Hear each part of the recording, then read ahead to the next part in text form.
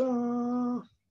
Hey, good evening again, everybody. Welcome back to our Thursday night service here at Hegwish. I want to speak tonight about selling out for the kingdom. If there was ever a day that it's important to do that, it's today.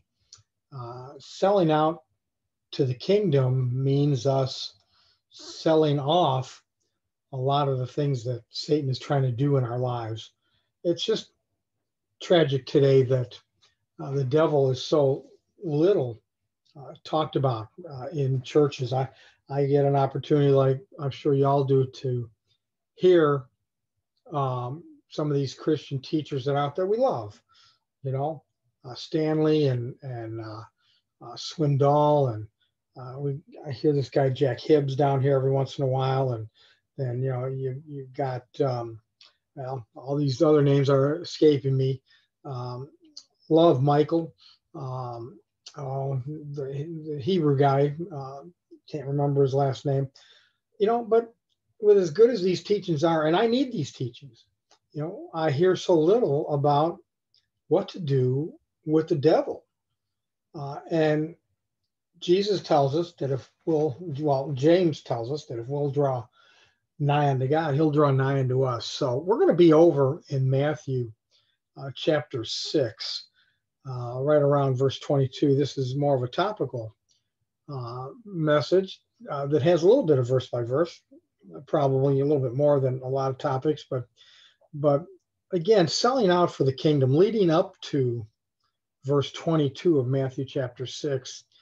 The scripture is teaching us about service to the needy, and we need a discerning spirit. We need the discerning of spirits to recognize the difference between needy and wanting. There's a lot of wanters out there, but those that are needy, the Word of God encourages us and tells us that if we have an opportunity to be a blessing to somebody, financially, physically, emotionally, just in prayer or holding a door open, we should do that. And it's not saying that, we need to sell everything we have, and just give it to people. But if we have an opportunity to be a blessing to somebody, the Word of God says we should. And then again, we're leading up to verse 22 of Matthew chapter 6. The Lord talks about a good prayer life, which I most certainly need a better one, that's for sure. The importance of forgiveness. And, the Lord forgave us, and that's why we need to forgive others. And when the Word of God teaches us here in Matthew 6 that if we don't forgive, our Heavenly Father doesn't forgive us, it's not talking about eternal security. It's not talking about a loss of salvation. That word forgive means to let go. If we don't let people go, then God's not obligated to let us go. It's really a word of encouragement to us, and it's hard to forgive people. We always want people to forgive us, but it's hard for us to forgive people because those hurts many times go very deep. But it also does for other people. So, just by memory or by knowing, experiencing these things, we need to forgive others, because then God lets us go. Because if we have a problem, if we have bitterness and forgiveness, and we've all had it, we may even have some now to deal with. In fact, maybe we have to still deal with it every day in our lives. The word here, though, is that we're willing to do that. It doesn't matter that we have the problem. It's what we do with the problem. Because getting down to verse 22, it's not what we know. Okay, it's who we know.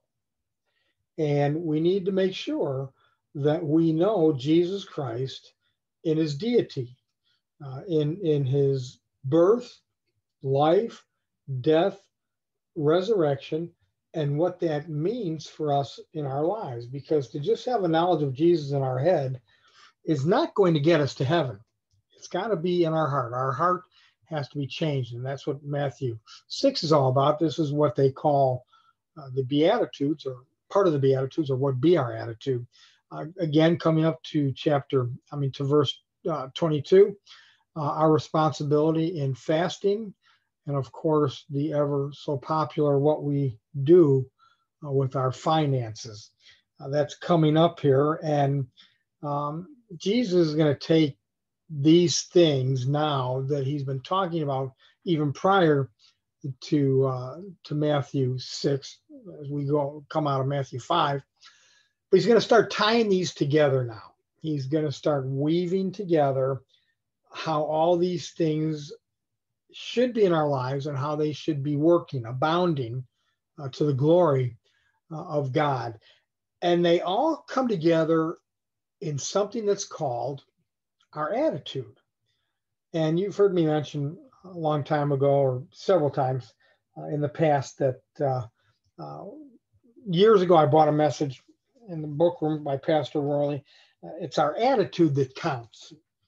And it is so important that I learned back then that a lot of times, and when I say it's our attitude that counts, again, it's not what we know, it's who we know. Because knowing Jesus Christ helps us to let go of problems that, man, I'm telling you, if it wasn't for the Lord today in my life, well, of course, I wouldn't be around. Probably most of us could say the same thing. We wouldn't even be walking here on earth. But because I know Jesus Christ is Lord and Savior, and I know I have to forgive, and I know I have to change, I know that I have to draw nigh unto the Lord. Now I have this life, this new life called Christianity in my life. And it's my attitude. That's what the Lord looks at, because, when the Word of God encourages us and it tells us that God looks at the inward, we look at the outward. Now we can wear our attitudes on our sleeves, so to speak, but the attitudes come out of our hearts. Now, in good and bad, we know that how much evil can come out of a heart, but so can good things, and that's what our Christianity is all about. So it's important for us. Again, now we're going to be in Matthew 6:22 here in about 15 seconds, if you're counting. And in order to have this attitude in our life, because it sure is easy to have a bad attitude today, isn't it? Come on. But that's up to us. I know I misspoke on the 15 seconds. My youngest nephew today was telling me, a lot of us are familiar with the story about, he says, Lucky, he says, there's a story out there about this guy who, he starts telling me about this guy who has problems in his life, and he's talking to his grandson, and his grandson says, well, Grandpa, how do you take care of these things? And it just came down to that, on the inside of us, it's whichever one we let win, talking about our attitude and how we act or react, because that's what our soul does. See, we need to have a healthy soul. We need to have a healthy mind, will, and emotions. That's what our soul is, because our soul is a reflection of what we think, how we feel, and how we act or how we react. And that's where our attitudes come in. So in order for these Beatitudes to work in our lives and to know Jesus, not just know him in our head, but to know him in our hearts, it's to allow the Word of God to cleanse our souls from the impurities that attack us every single day. Verse 22 of Matthew 6, the light, the illuminator of the body is the eye. It's our vision. It's what we see. And blind people can see also. They can perceive. That's, this vision isn't just us physically seeing something. It's how we perceive things when we see them. How easy it is to see a group of people and cop an attitude. How easy it is to hear some type of verbiage out there and cop an attitude. How easy it is to be involved in a situation where then, look at the political thing today. It's so easy to then cop an attitude, a bad attitude about things that are going on. But, truth be told, we're ambassadors. If you're born again, you are an ambassador of heaven. You are an important representative of heaven here on earth.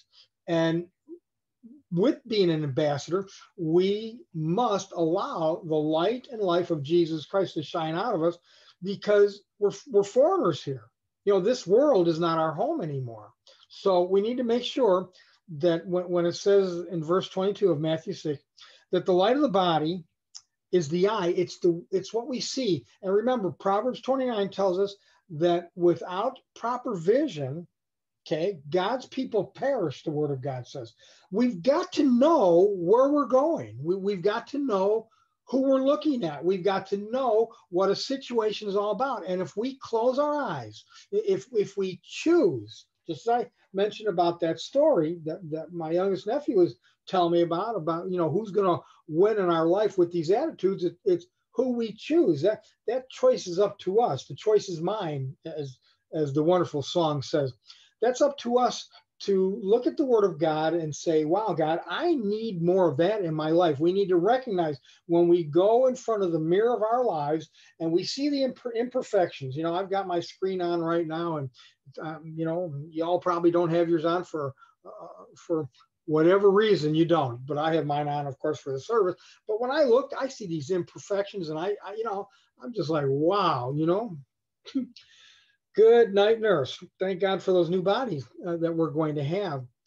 But so many of us, now I know when I walk away from the mirror, I probably forget some of my imperfections, but I don't forget all of them.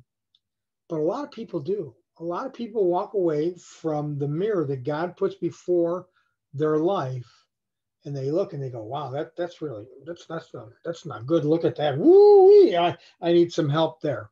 Who knows all the money that people spend trying to change their looks, and but then they walk away and they forget how bad they really are. And we need to realize that we are nothing. We are absolutely nothing more than sinners saved by grace. We are saved by grace through faith. That faith is not of ourselves. It is a gift of God, lest we should boast and say that we brought something to our salvation for God to work with. We were lost. We were eternally lost. We were spiritually depraved. We were dead in our sins until we allowed Jesus Christ, the light, the illuminator, of our body, is the vision. And when Jesus came and we saw him, just like the Gadarene demoniac, you just want to run up to Jesus and hug him. Well, that's the Jesus we serve. And we need to go to him morning, noon, and night. We need to go to the cross every day and die daily to the things that we want, because the illuminator, the light of the body, is our vision. If therefore our eye be single, the whole body shall be full of light. In other words, if our eye is looking at Christianity, and how hard is it to be a Christian today? Come on. Now, I'm not saying that we won't drop the ball. I'm not saying we won't slip and fall. We will. That's why the Lord saved us, by the way. But what's wrong with helping some? That young man that he did not have to stop what he was doing and come over and help me pick up my stuff. And this kid was young. You don't see young people doing this today. What do? We reach out. We try and be a blessing. What we mete out, the Bible says, will be met back to us. And it will be brought back to us, pressed down, overflowing. That's why it has to be pressed down. Because if we reach out and blessing, if you want a blessing, you need to be a blessing. That's what the word of God says. So if our eye be single, if our eye be just forward for Jesus Christ, for doing everything we can to sell out for the kingdom, then our body shall be full of light. But if our eye be evil, if it in the Greek, if you look it up, it says diseased, or and it's diseased. It's in poor condition, the Greek says, because of a lack of use. See, that's what happens in Christianity. So many people, they get saved. Two things happen here. They get saved, and they find a church and everything's a hunky-dory, but there's not enough teaching on, that we shouldn't be drinking, that we shouldn't be smoking cigarettes, that we shouldn't be smoking pot, that we shouldn't be cussing and swearing, that we should be abstaining. Evil communication corrupts good manners, the Bible says. So, if these things aren't taught in the church, and the reason that they're not taught in the church is because that offends people. Why? Because people want to live their own life. Well, that life with us is dead. We are dead, and our life is now hid with Christ in God. Because Jesus, it says in Colossians 3, 4, or 5, says Jesus is now our life. And if he's our life, then we need to give these things, this new life that we have on the inside, we need to allow that to come out. And as it comes out, it kills, it destroys the evil working of the flesh, the evil thoughts and the things that are trying to bind us down. That's why we must sell out for the kingdom. Now, even if we can just do it just a tiny piece at a time, at least we're trying to do the right thing. At least there's a little bit of forward progression in our lives. And so if our eye is evil, if it's diseased and it's in poor condition because of lack of use, and that's what happens with the word of God. If we do not use the word of God, it becomes stale in our life. I think we all know this. If anybody's been saved for any amount of time, we know if we don't read, we get stale. If we don't pray, we get stale. Sometimes we begin to stink even. So going on in verse 23, the whole body, if thine eye be evil, then the whole body is full of darkness. Now remember, if the eye is single. Now single does not mean us and the world. Us and, let me do this a little bit. Us and let me be involved in this, and us, and our new life and the old life. We can't eat at the table of the Lord and the table of devils. We can't drink of the cup of the Lord and the cup of devils. This needs to be taught every day in Christianity. And there's a million ways to teach it, to let people know that there is a real devil out there. He's like a big Pac-Man. Now, some of you may not, it's okay. You may not remember Pac-Man. Now, I didn't play games. I still don't. Thank you, Lord. And if you do, that's between you and the Lord. You need repentance. You need prayer. I'm sorry, you need deliverance. Sorry, did I say that? But you got this big Pac-Man devil out there. If you look behind yourself, okay, if you just turn around and look behind, you're going to see this ginormous Pac-Man devil who's doing everything he can to eat up the blessings that are in your life. And once those blessings get eaten up, what are we left with? We're left with, I remember Jesus. Yeah, he's a pretty cool guy. But how easy it is to forget. This is why the Lord blesses us. This is why the Lord blesses our obedience. When we obey, he says, here, let me encourage you a little bit more. But God can't encourage bad use. God can't encourage our mouth and our drinking and our evil thoughts. He not only can't, he won't. So it says, so remember that if the eye be single, if the eye is selling out for the kingdom, then the body, our Christianity, is full of light. And we want to be like a Christian. When we slip and fall, we want to pick ourselves up and allow the Lord to dust us off. We want to step forward instead of backwards. But if our eye is evil, if it's diseased with demons and all kinds of demonic pollution in our lives, then the body is full of darkness. But look what Jesus said. If therefore the light that is in thee be darkness, how great is that darkness? Where is this taught today? Playing footsie with the devil, making ungodly soul ties, mind ties, sex ties with things that are just out to destroy us. We warn those around us of these things, but do we warn ourselves? So he says, if therefore the light that is in you be darkness, how great is that darkness? Because we all know Proverbs 16:25, I quote this probably every service, that there's a way that seems right unto us as people, but the ends thereof are the ways of destruction. Verse 24, no man can serve two masters. Okay. See, now maybe in the Inquirer magazine, you may see a baby that has two heads. Okay. But in real life, you don't. We don't have two heads. We act like we do, but physically we don't, because, aside from, a very, very minute percentage of people who are born with a deficiency. Most people are born with one head. Why? Because two don't work. Okay. One has to be in charge. There has to be, like a church, like a corporation, a business, somebody needs to be in charge. But Jesus says no man can serve two masters, two controllers. Okay. For either he's going to hate one and love the other, or else he's going to hold on to the one and despise the other. We can't serve God and mammon. We can't serve God and just want the dingle dangles of the world. It does not work for Christianity. And Christians who don't care about those things become legends in their own mind. And that's why at the beginning of the message, I was mentioning that it's not about what we know, because there are a lot of smart people out there. But they don't really know Jesus as in his deity. And remember, we'll never be able to get around John 7, verse 38, that says we need to believe on Jesus as the word of God says he is. Jesus says, why do you call me Lord, Lord, and you don't do the things that I ask you to do? Jesus says, what shall it profit a man if he gains the whole world and loses his own soul? A lot of us can quote that verse, but how about the second half of that? Or what shall a man give in exchange for his soul? See, we're exchanging just to bring some kind of pleasure into our lives that is detrimental to our Christianity.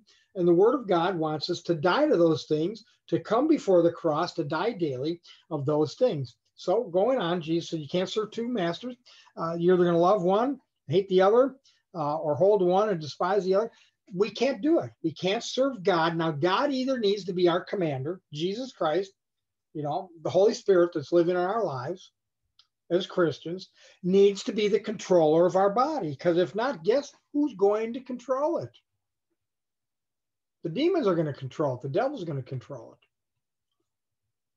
So, it says in verse 25, therefore, Jesus says, I say unto you, take no thought for your life. Don't be anxious or troubled. It says in the Greek, take no thought for it, what you shall eat or what you shall drink, nor yet for the body, or what you should put on. Because the life is more than meat, and the body is more than raiment, isn't it? Question mark. Because Paul says in 1 Timothy 6:8, he says, if we have food and raiment, we need to be content. Now, listen, this isn't a guilt, shame, and condemnation. This isn't a throwing eggs at anybody, but let's ask ourselves, okay? Let's ask ourselves right now. I'm asking myself as I'm asking you. If we were to hold our Christian lives up to God's mirror, okay, could we even come close to saying that we are content with with just a few clothes or a little bit of food in our lives? No, our cabinets are full. Our closets. God bless my wife. She wants me to have nice clothes. You couldn't tell by the ones I wear, but I have a closet full of wow and nice stuff but I can only wear so many of those things in a day. Every hour I could change and I'd still a week never get through half my closet. And there's just something not right about that. There's nothing wrong with having possessions as long as our possessions don't have us. So Jesus said, he says, look at the fowls of the air. He says, the birds. He says, they don't sow. He says, they don't reap. They don't gather into barns. Okay. They don't go to the store and buy a bunch of stuff. They do here live by the gazillions around the Walmarts. And so if you go between 2 or 3 hours as the nighttime starts to come, your car will come away spotted whitely, if you know what I mean. And I mean by the gazillions these things are out there. Alfred Hitchcock's movie, The Birds, can't do anything coming close to what we have down here at that time of day. But He says, behold, he says, think about the fowls of the air. They sow not, they reap not, they don't gather in the barns, yet your heavenly Father feeds them. Brothers and sisters, aren't we much better than they are? I mean, they're just birds. I mean, they are God's creation, of course, but they don't have a spirit. Animals, to a certain extent, I don't know about birds, but animals have a type of a soul, at least in actions and reactions. They have a soul. In fact, the soul of man, unregenerated, is on the same level as animals, the Greek says. But he says, are we not much better than they are? Question mark. Oh, and by the way, Jesus said, which one of us can by thought add 1 cubit unto our stature? No matter what we think, even no matter what we do, we can't change those things that are in our lives that aren't going to be surrendered unto the Lord. He says, so why take ye thought for raiment? He says, let's look at the lilies of the field, how they grow. They toil not, they don't spin. The lily of the field is, when the sun comes up and as the sun starts to go over, those things turn and follow it. He says, consider the lilies of the field, how they grow. They toil not, they don't work, they don't spin. They follow the sun, but I mean, they don't have to do any kind of work to get, to earn money. And yet I say unto you that even Solomon, all of his glory and everything that he was blessed with, was not arrayed like one of these. Wow.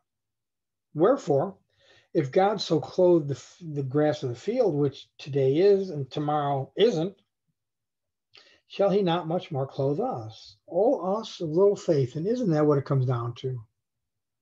See, it's not what we know, it's who we know.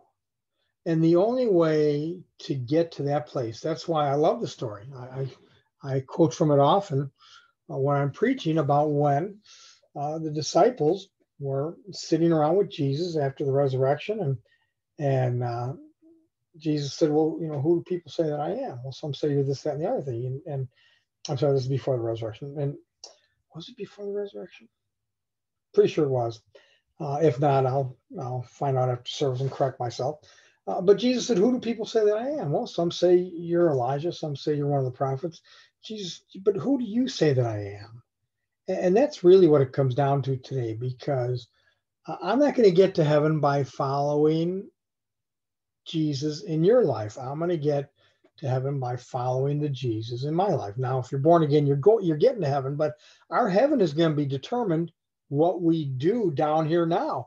And we can't hook on to people and think that we're building the kingdom.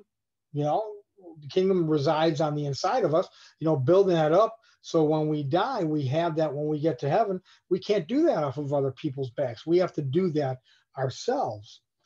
And that's why the church was never designed. It was never created to get people and take care of them from cradle to grave.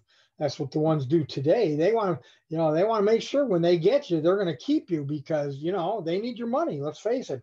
Oh, I know they want people to be a blessing too, but,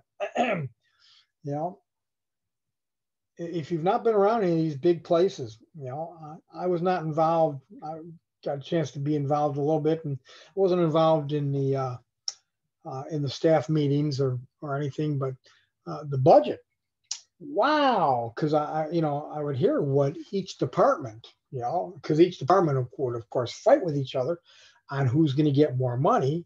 Okay, so they can put on the dog and woo people with the videos and the light show that's out there and the crescendo, of the music, everything, leading up to when the service starts and blah, blah, blah, blah, blah, and they'd be competing for the money. And it is a lot of money it takes these churches. And so, they don't want to offend anybody for people to leave, but moving on, because I'm close to being out of time here. Because this is about our attitudes. This is about not what we know, but who we know. because who we know will determine what we do. Who we know will determine what our attitudes are. You know, the Bible says, Proverbs 22, that make no friends with an angry man and with a furious people. Don't hang around, because we will learn of their soul, and we will learn of their ways, and it will bring a snare to our soul, the Bible says. And that's what happens when we're around wrong things. We, many times unbeknownst to ourselves, we begin to mimic those things.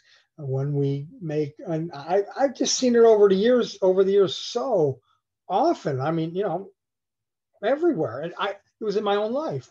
I saw somebody years ago, and I told the Lord, I want to be like that. And I didn't want to be like that person. I wanted to have that Christianity in my life that person did. And the Lord showed me I hooked up an ungodly soul tie, and the Lord broke that for me. The Lord took care of that. But a lot of us, we make these ungodly soul ties with people, places, and things, and then we become like it. It takes over us. Romans 6:16, to whomsoever we give ourselves over servants to obey, his servants we are, to whom we obey, whether of sin unto death or of obedience unto righteousness. So Jesus said, wherefore, if God so clothes the grass of the field, which today is and tomorrow isn't, shall he not clothe us, O us of little faith? Our attitudes are perfected by the exercising of our faith. And if there was ever a day that we need to stand in faith, because things are different, and what's going to happen here, I don't know. That's all up to the Lord.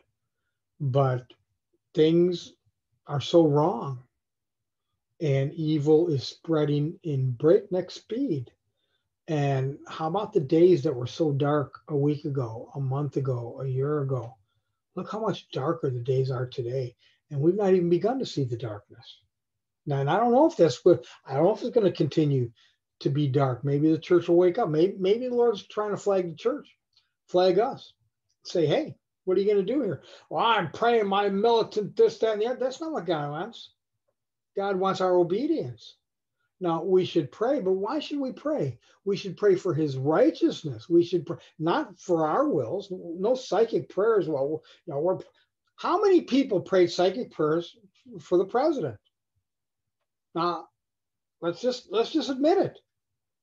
You know, maybe, just maybe, because of things that we liked what was going on, you know, maybe we started to put our trust in man, and God says, well, we can't have that. Because cursed is the man who trusts in man and makes his arm flesh, we're told. Now, I don't know. All I know is that things are different, but I don't have to be part of that. I can avail this time of not being able to change anything with my attitude, with my words, with my thoughts, you know, but I can change myself. And we all can change ourselves. So Jesus says in 31, therefore, take no thought, saying what we're going to eat, what we shall drink, or where we shall be clothed. Because this is what the unsaved do. Our Heavenly Father knows what we have need of. God knows. It's okay. It's going to be okay. This isn't a pep talk. You know, I'm not trying to, you know, pat you on the back and, you know, we'll send you along. Listen, it's going to be okay because God says it's going to be okay. And we need to say, okay, well, then that's what I need to go after. I need to go after that. God says it's going to be okay, because God, you know, he says, don't be like the unsaved. Your Heavenly Father knows the things you have need of, because seek first the kingdom of God and his righteousness, and then these things shall be added unto us. And real quick, because I have 2 minutes left, so it says, you know, what does it mean to seek first the kingdom? Well, Jesus gives us 3 examples of this. Real quick, just a few verses. Matthew 13, 44 through 47. So let's look at these real quick. Jesus gives us these 3 examples. One is of land or property, things that we own. Okay.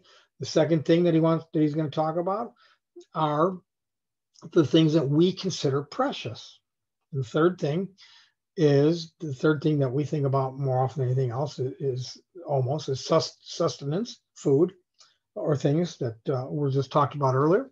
So in Matthew 13, going down to 44, this is what seeking first the kingdom means. Again, the kingdom of God, the kingdom of heaven, excuse me, is like unto a treasure hid in a field, the which when a man has found it, he hides it. And for joy, therefore, he goes and he sells all that he has so he can buy that field.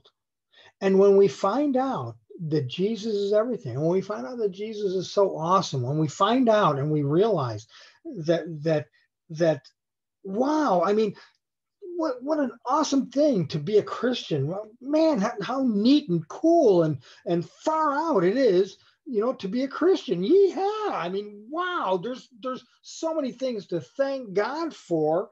We focus on all the negatives so often when all the promises are yea and amen. All of them. That good work that he started in us, he's going to perform it until the day of Jesus Christ. Listen, you can that's God's blessings, if you want to look at his money in the bank of heaven, which doesn't fail. So when we find this, have we not found it? We found it in deliverance. We found it in teaching. We found it in fellowship. We found it in being in agreement with the word of God. We found it in when you bring up the name, when you sow the seed. I'm not talking about money. It comes back. When the word of God is put forth the way it should, it does not return unto his void. And we sit back, just like the disciples, they went out. Well, even the demons were subject unto us. Wow, isn't that cool? Isn't that awesome? Jesus, yeah, but you know what's even more awesome than that? That our names are written in the Lamb's Book of Life. Man, that we're going to heaven. That we, no matter what, if you're born again, you're going to heaven. Wow. Now there's something to party about. So when we find that, we hide it. Where do we hide it? We hide it in our lives. We grab it. That's ours. That's what the Lord is giving us. And then we make sure we cut off everything that we need to make sure that doesn't get stolen from us. That joy, not the salvation. Again, the kingdom of heaven is like a merchant man seeking goodly pearls. So when he found one pearl of great price, he went and sold all he had and he bought it. So when we find out that the word of God, I know we know this, but sometimes I think maybe we forget. Maybe, I don't know. Sometimes I do. I forget where my blessings come from sometimes. And he says, when we find that pearl of great price, we need to sell everything we have to make sure we have that pearl of great price. And again, the kingdom of heaven is like unto a net that was cast in the sea and gathered every kind, which one was full, they drew to shore and sat down and gathered the good into vessels and cast away the bad. See, when we see the good, the love, the joy, the peace, the long suffering, the gentleness, the faith, the goodness, the temperance, the meekness, when we find all these wonderful things that are given to us from the word of God, that he daily loads us down with benefits, we take it and we cast away the bad. We do what we can. So hopefully tonight, there's a little bit of encouragement for all of us we just need to hear this. Listen, Peter, I think it's 2 Peter who says that, he says, we add to our faith virtue, and on the virtue knowledge, on the knowledge temperance, and, and all these things. And Peter says, if these things be in us and abound, Peter says,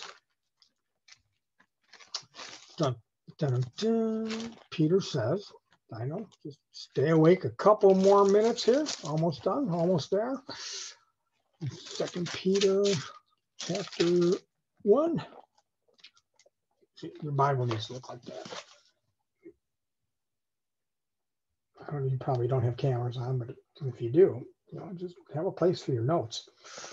And Peter says, we add to our faith virtue, on the virtue knowledge, on the knowledge temperance, on the temperance patience, and godliness, and brotherly kindness, and love. And Peter says, wherefore, he says, I don't want to be negligent. I want to put you always in remembrance of these things, even though you know them, so that we can be established in the present truth. The present truth today is that there's a big old devil out there who's stolen our country. And now it's stolen the country that we live in. Now, you may be from another country. Maybe he stole yours a long time ago, but he stole ours. But this is not my home. And we should pray. We should encourage. Listen, we're peacemakers, the Bible says, and peacemakers make peace. So let's do what we can tonight to make peace to each other, to make peace to those things around us. Let's not get involved in things except to just trust the Lord. Wow, isn't it wonderful when we wake up and we have another day to get closer to the Lord? Because one day we're not going to wake up and we're going to stand before the Lord going, wow, man, if I would just have a little bit more time to fix things. That's what the Lord wants us to do. So make sure you know Jesus as your Lord and Savior. It's great to know him as Savior. It's that Lord thing we have a hard time with sometimes.